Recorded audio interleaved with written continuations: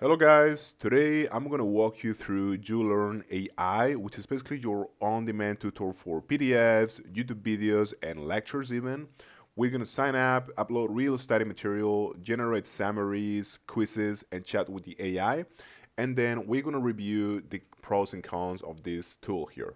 Okay, let's dive in. The first thing you must do, of course, is you must go to youlearn.ai, which is this page here, and you must click on get started and create your account. Okay, and you can just sign in with your Google account or with any Gmail whatsoever. Now once you are in the main page here, you're going to be faced with this dashboard and you're going to have different tools to choose from. As you can see here in the center, we have three different options. We have upload, paste, and record. I'm going to walk you through each of these later. And you also have something that is called spaces, okay, which is similar to how Notion works or how any other note-taking tool works, in the sense that you can have different spaces for different categories or different subjects or different things that you want to study. Now, if you go to the left panel here, you're going to see your menu or your tools, okay? You have your spaces again, your history, feedback, and most importantly, you have your Chrome extension, which is something that I want to show you here, okay? So just click on here, and that's going to take you to this page, which is the Chrome extension. So just click on install here, and I recommend you use this, okay? Because this is going to basically allow you to add PDF and YouTube videos from a click. Now, something that I also want to show you is how you can change the AI model that you are going to use, okay, depending on if you need maybe a more accurate answer, or if you just want to try different AI models of it, or if maybe one is not working well for you, just go to this option here, which is basically your account. I want you to go to settings, and now you basically have to go to your edit profile here. And in the AI model, you get to change it from your default, which is like a proprietary model, to either Gemini, GPT-4o, DeepSeek, so on, so on, so on. The problem with this is that this is going to require you to be on a paid plan. Okay, you can always change your plan from your free plan if you just go to your profile again and you click on pricing. And here you can basically go to pro or go to team, okay? But if not, you always have a free option. The problem with the free option is that it's actually very limited in terms of the amount of answers and the amount of things that you can do, and you can only get so many uploads each day, okay? But yeah, the pro plan is actually kind of cheap. So yeah. Now let's start by using the upload function, and for that I'm just going to upload a file that is basically some nodes on machine learning. Now, after a few seconds, YouLearn is going to ingest and process this document, and it's going to present different modes, which you can see here basically if you click on this button. You're going to have your chat, your flashcards, the quizzes, the summary, the chapters, and the notes. In the chat option here, you can basically ask any question regarding this document here, all right? For example, let's actually ask it, I don't know, how many, or rather, what kind of machine learning schemes there are, okay?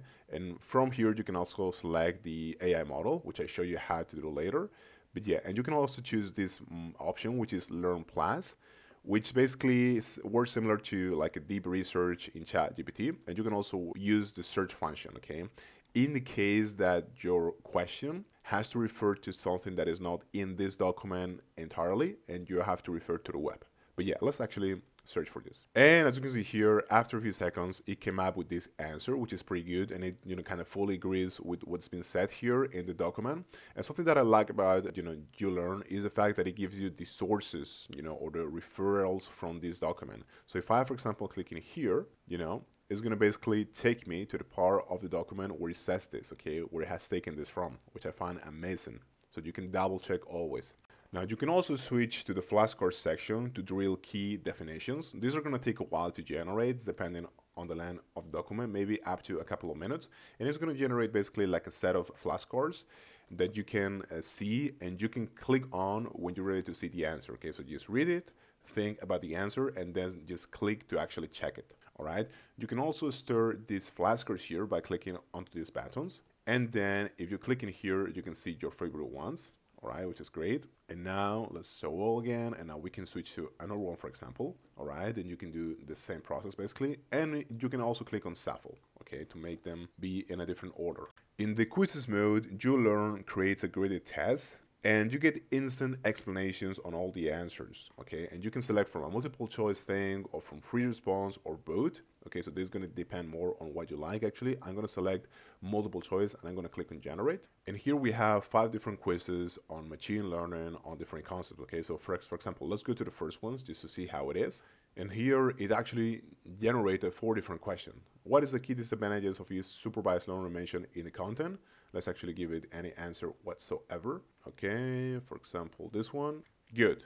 It was actually correct. Now, if you click on next, you can get to the next question and so on and so on, and you can finish it.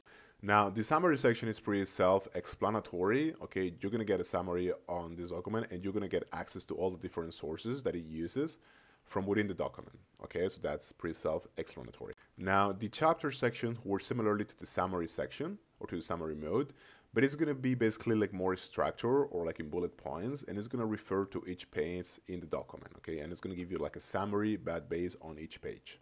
Now, one of the features that I like the most about YouLearn is the fact that from within the document, you can basically select any test that you don't have maybe so clear, like this one, for example. So let's actually select all of this paragraph, and you can just, let's do it again. And you can click on explain, chat, quiz, or flashcards, okay? Most often, you're going to use this explain function, which is basically like asking the chat, and it's going to come up with a response or with a summary of what this is. And you can ask any further questions here, which is great.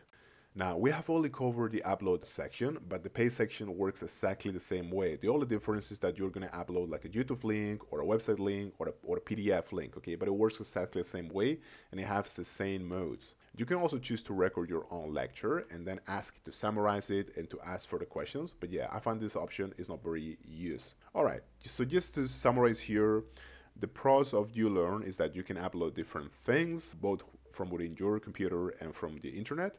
The learning modes I find amazing. You have your summaries, your flashcard, and the chat, which is amazing. I also find that the AI models are pretty good and they give you accurate answers, which a lot of times doesn't happen in other models. And the pricing, I find that is good because you have a free tier, and even the pro tier is not very expensive. You know, it's only $12 a month.